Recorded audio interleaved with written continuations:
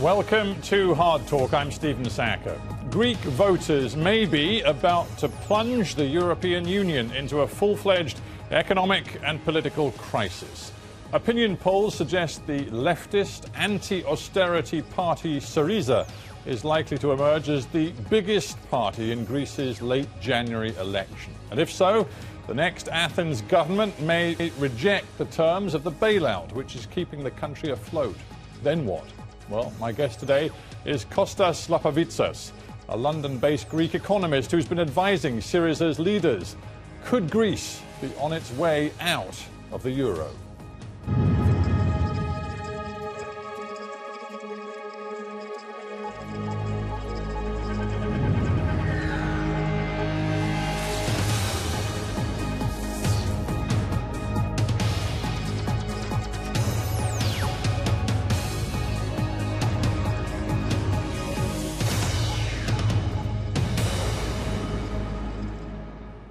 Costas Lapavitsas, welcome to Hard Talk. It's a pleasure, thank you. Greece has been wrestling with economic and political crisis for what, half a dozen years. Now, Greeks face an election. What is at stake in this election, do you believe? I think this is probably the most important election since the fall of the dictatorship in 1974.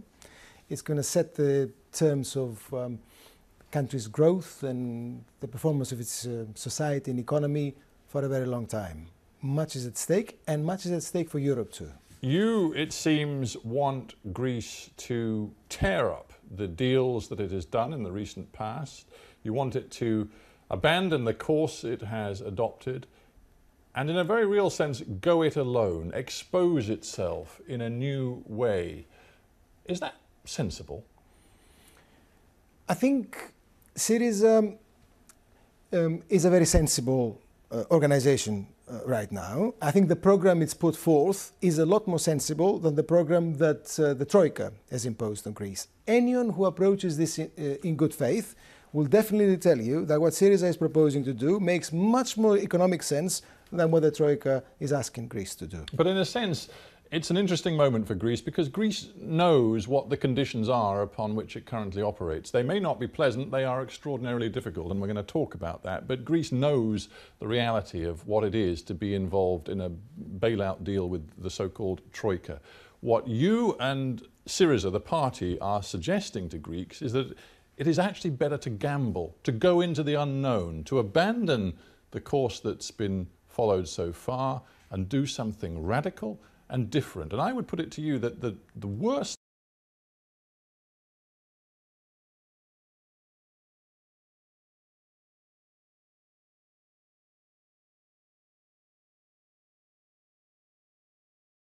time to gamble is when you are in a very weak and vulnerable position, as Greece is today. I don't think that Syriza is gambling at the moment. I think that what's happening is Greece cannot take it any longer. I think that's what's happening. Syriza didn't create the situation because it's particularly clever or capable. It's actually the population that has swung behind it. And they've swung behind it because the existing program has failed. And people know it has failed. Nothing basically works. Greece has been destroyed economically and its society has been basically dismantled. And Greeks want their way out. And they're putting their hopes in Syriza. Well,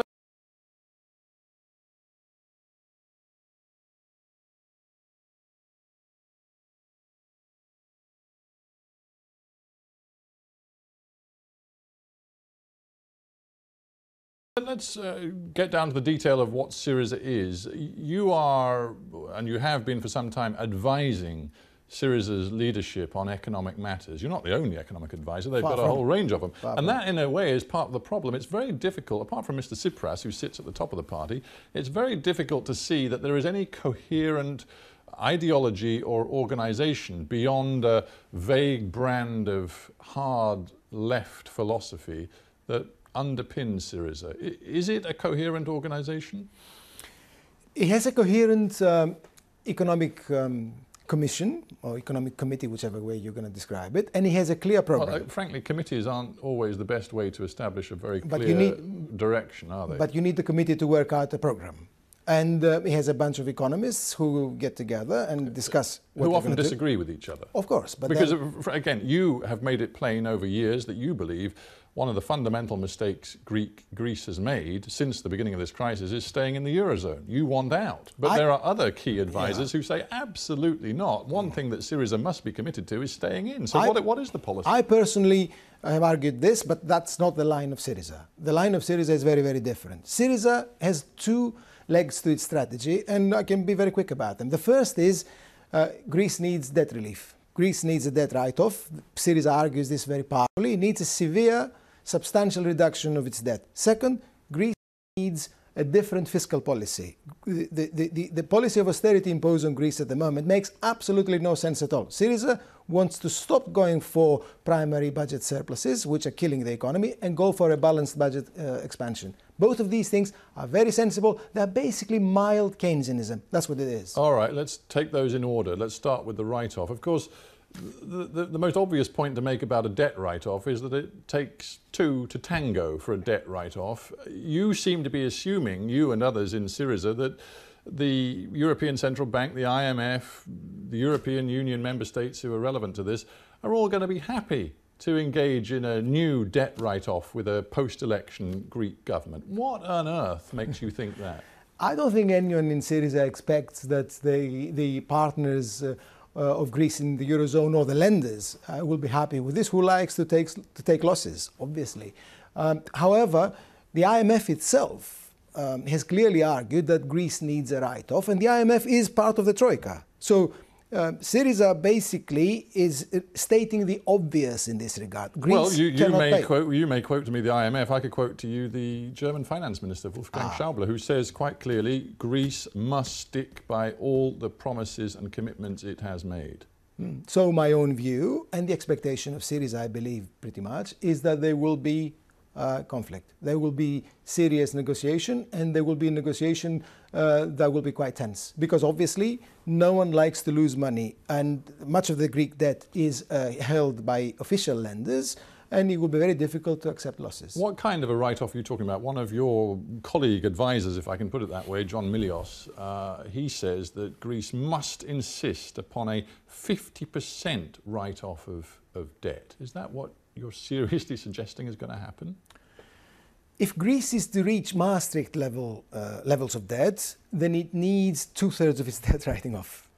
2/3? You go even further? Yeah, if it is to reach that level, 60%. I mean, this is fantasy. That's not going to be agreed. I believe that this is very difficult to go to. But Greece definitely needs a very substantial write-off. My own calculations show that we're talking tens of billions, possibly hundreds of billions, in the hundreds of billions. How do you think the Irish or the Portuguese or the other Europeans who have stuck by their debt commitments, the promises they made, and had to live with that austerity and have seen it through, how do you think they would feel if Greece suddenly got a 50% or 2/3 write-off?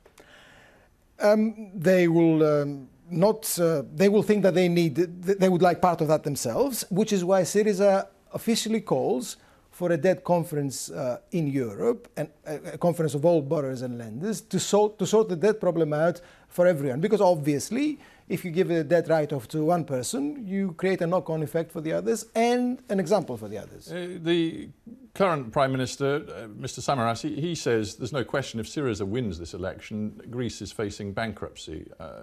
To switch that idea around a little bit, are you prepared to take this all the way to default? If you can't get agreement on a write-down of debt, are you saying to the ECB, the IMF, you know what, we'll just walk away from these debts, we will default? The official position of Syriza at the moment is that Syriza will take no unilateral action. Default is unilateral action. You're refusing to pay. The official position of Syriza is no unilateral action. Syriza wishes... Sorry to interrupt, but this is so interesting, I can't help it. I mean, what you're saying is Syriza's given away its key card. It's already said that this is a game of bluff, because when push comes to shove, Syriza will not walk away. So all of the cards really are in the hands of the Germans, the ECB, because they know that Syriza, in the end, will blink. Now we're coming to the really difficult issues here, and I can only give you my own personal view, not the view of Syriza on this one. Syriza, as I said to you, wishes declares openly that there will be no unilateral action. In my view, much of this will depend on what the Greek people are prepared to take and what the opposition by the lenders is going to be like. If the lenders are hard, and they're likely to be hard, and if they refuse a write-off, then there will be confrontation. And then we will see what the Greeks want to do on this issue. We'll come back to the issue of Greece's relationship with the Eurozone and Berlin and Brussels in a moment. But let's just go to the other strand of what you were talking about. You said partly this is about debt relief, partly it's about a different approach to fiscal policy and budgets in Greece moving forward. Indeed. Syriza's policies are quite extraordinary. They talk about restoring the minimum wage the way it was before the crisis, restoring pensions with huge pension hikes. They talk about spending billions on anti-poverty measures, more billions on a stimulus package. They speak as though they're not aware that the national debt is 175%. Now, even if you get some sort of a write-down, the sort of spending measures and indeed tax cuts that Syriza is talking about seem completely absurd in the current Greek context. I beg to differ. They're actually very, very sensible. What is absurd is the policy that the Troika is imposing on Greece at the moment. Greece has had 25% contraction of GDP. This is an economy in permafrost. It's not going anywhere. And yet... Well, actually, with respect, it is sort of growing now. 0.8% last year, a bit more growth this year. The OECD saying that looking forward, that investment is coming into Greece now, and that actually there are some ways in which one can be optimistic about growth in Greece moving forward. The credibility of these assessments is very low, to put it politely. I've read in full detail what the IMF expects, and it doesn't persuade anyone seriously that Greece will chalk up more than 3% growth every year for the next 5 years. It just doesn't make sense.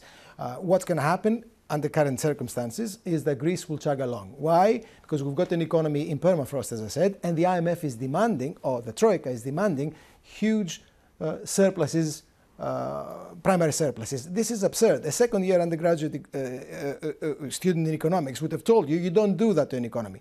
Why is it being done? Because the surpluses will be used to pay off the debt. That's the reason. But the debt is unpayable. Everybody knows that. So it's nonsense. It's just nonsense. It doesn't add up. But even you, surely, with all your faith in Syriza's sort of tax and spend policies, even you would acknowledge that Greece can't really get growth going, meaningful growth, without outside foreign investment, for example. And outside foreign investment ain't going to happen if Syriza wins, because we've seen over the last few months, as it's become a real prospect that Syriza might win, we've seen all sorts of investors in leaked memos and other means of communication. They've said that they are deeply worried about Syriza. To quote one investor at a London meeting where Syriza representatives were present, the conclusion was that Alex Tsipras's programme was, quote, worse than communism and promised total chaos.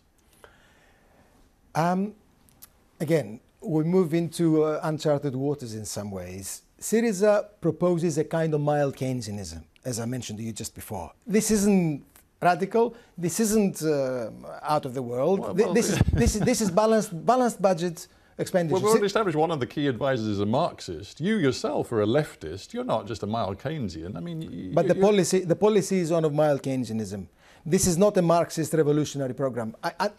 Under any reading of the situation, this is a mild Keynesian policy of abandoning austerity. Now, you ask me, is this feasible within the confines of the monetary union and the European Union? Well, before we get just address the point that it does not attract any confidence from the sorts of outside investors like John Paulson, the hedge fund manager in the US, who's been looking at Greece saying, I'd like to invest in Greece, but I'm certainly not going to do it until there's a sense of stability and certainty in Greek politics. And you can be darn sure he doesn't mean a thumping series of victory. I can tell you that about Greece and its development. Greece has never developed on the basis of foreign investment coming in. That has never happened. There is no history and no tradition of large, substantial foreign investment coming in and developing the country. Moreover, generally speaking, there is no country that has developed through foreign investment alone. Foreign investment is always complementary. Greece needs to restart its own domestic engines of growth. And then if that happens, we can discuss what would happen with foreign investments. Well, I understand that point, but it's not just about investment, it's also about lending. It's about Greece over the next year needing to service its debts, because you know that tens of billions of euros of debt are going to come up for renewal. The money markets are astonishingly bad for Greece right now. I think 10% yields demanded at the moment, and it's going to go higher probably if the polls suggest Syriza is going to win this election. How do you explain how Greece borrows money in the future if you write off the ECB and the IMF and the money markets across the world just don't like what you're saying? This is going to be a difficult problem, of course. I'm not entirely certain what decisions have been taken by the leadership of Syriza on this, but it's a difficult problem. The point I want to make, though, is that about 80% of Greek debt is actually in official hands. The part of Greek debt which is in private hands is very small. Greece borrows fundamentally to keep its debt going, to service its debt. It doesn't borrow to develop or to put money in investment projects and so on. So if it gets a debt write-off, if it reschedules its debt, then its relationship to the international markets will be put on a different footing. The last thing I want to say on this is that it's usually very bad economics to manage your own domestic affairs with an eye to the international markets. That's not the way to do it for an economy the size of Greece. Yeah, the international markets matter, but that must not be the principle on which you organize your economy. That's a disaster, and we've seen it in Greece the last few years. Let's get back to European politics, because this is another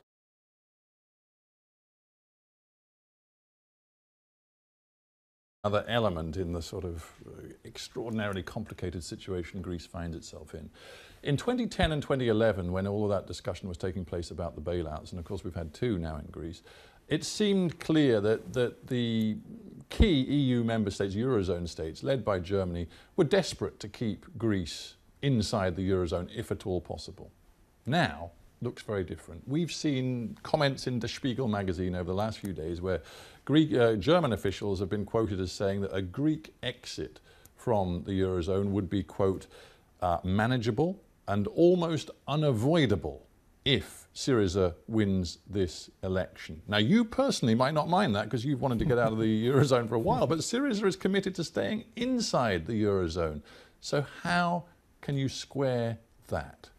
The time for Greece to get out was in 2010, 2011 for a number of reasons. That was a historic opportunity which was missed.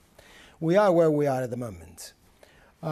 Europe has become stronger in some ways, and he has erected basically firewalls around the country. And you would accept, would you, as a leading economist, you would accept that, frankly, the Eurozone could now survive a Greek exit? I would not be as insouciant about this as a lot of people seem to be. First, because the bond markets and the money markets are always prone to worry and concern about what might happen with other borrowers in the euro market. Second, because if there is a Greek default, if indeed the worst emerged, then the European Central Bank would find itself in a very peculiar position, because the European Central Bank has lent a lot of money to Greece. And if Greece defaults on that money, then the balance sheet of the European Central Bank will not look very healthy.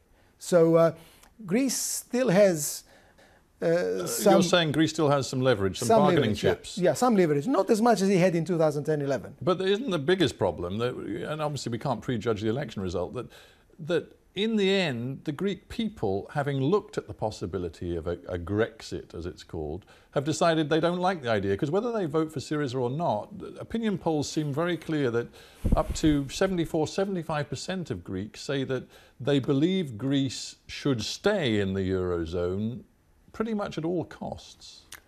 I know that very well myself, because I've argued for exits. I've been arguing for exit for a long time, and I've had some flack come my way from Greeks. So I know that what you're saying is true. Syriza doesn't want to take the country out of the euro. No, but that's the point. If Syriza doesn't want it and the public mood is very much against it, then frankly you've got much less room for manoeuvre, much less leverage than you personally would like to believe. That's true.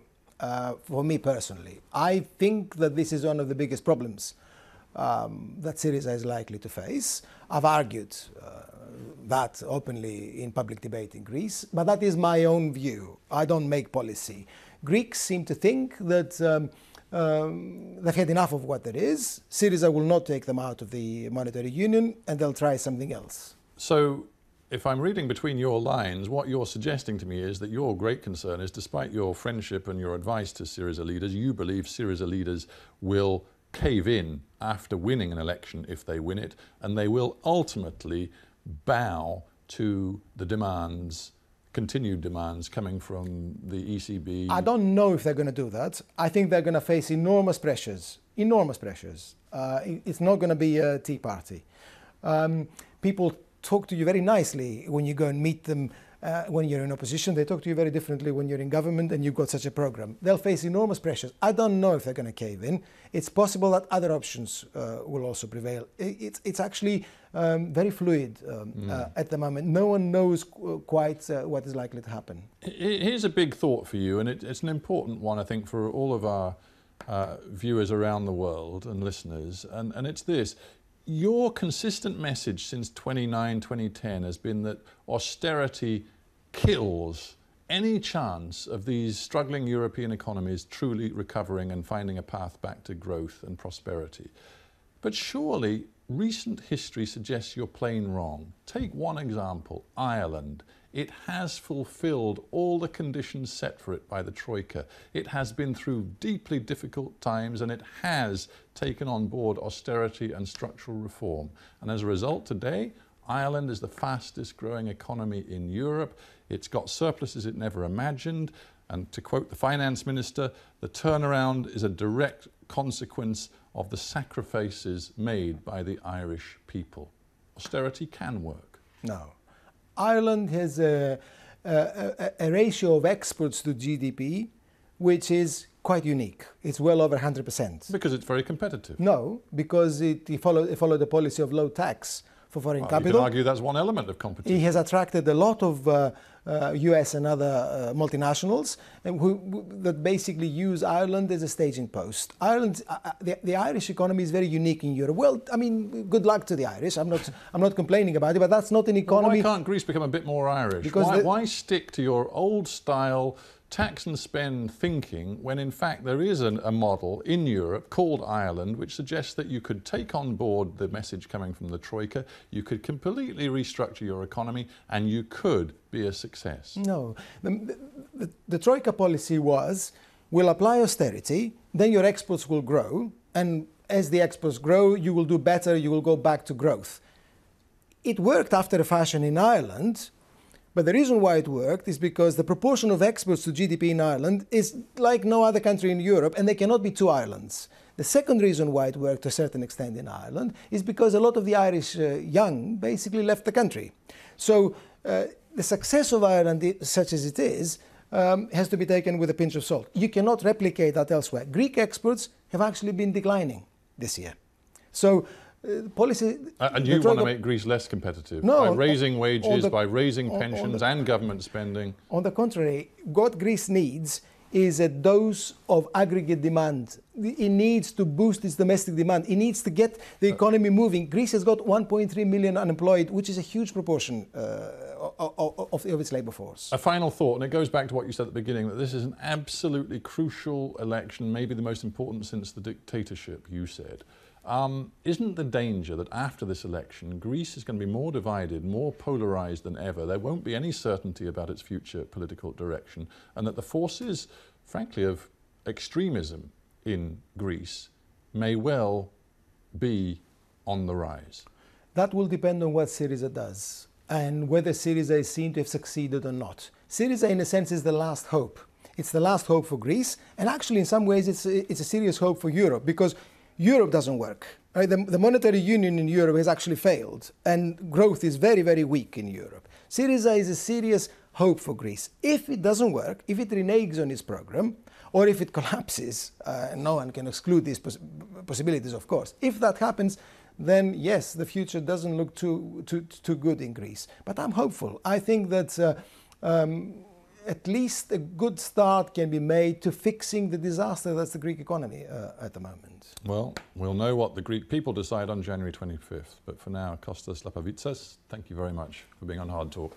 Thank you very much. Thank you, Costas.